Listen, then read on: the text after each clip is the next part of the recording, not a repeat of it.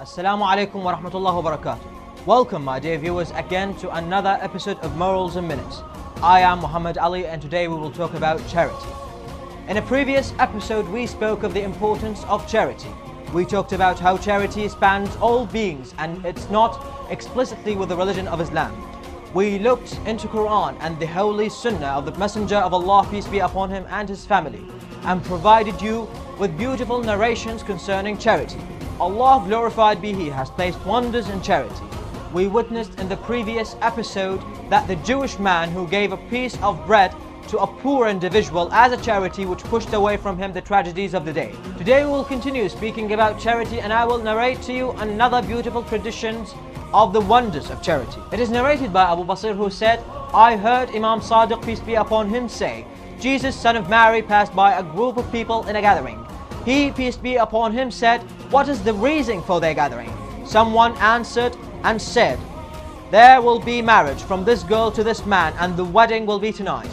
Jesus, peace be upon him, said, there will be celebration for tonight but mourning, crying for tomorrow. Someone asked and said, why, O Messenger of Allah? Jesus, peace be upon him, said, because the bride will die tonight.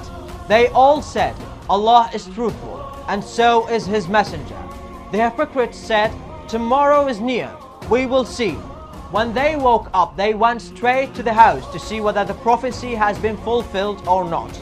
They arrived and witnessed that she was still alive and nothing had happened to her. They went to the Prophet and said, O Messenger of Allah, the bride that you informed us of yesterday, she will die, is still alive. Jesus, peace be upon him, said, Allah does what he pleases. Let us all go to her together. They went together and knocked on the door, and her husband came out.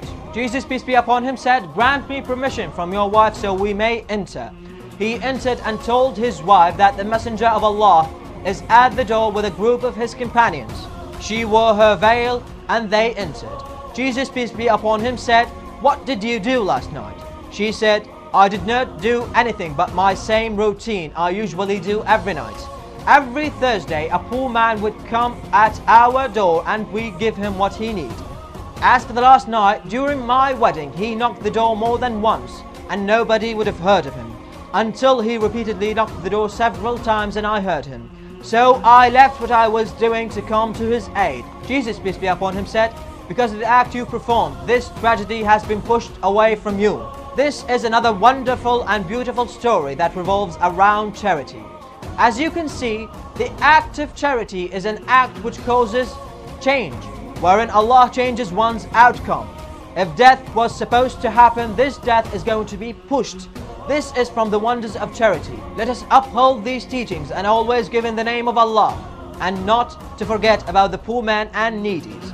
Wassalamu alaikum wa rahmatullahi wa barakatuh.